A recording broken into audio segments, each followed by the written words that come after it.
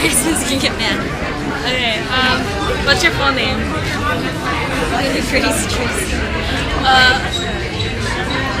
Do you have something do you remember especially for this group? Yeah, what's something you'll remember forever about this class? That they're very hard-headed, but they're also hard-working, and it takes them forever to get their work done. But they're really, really good kids, very good kids. Okay. What's your message to the class of 07? My message is to keep it up, work hard, and when you do that, you'll get what you want. Good luck.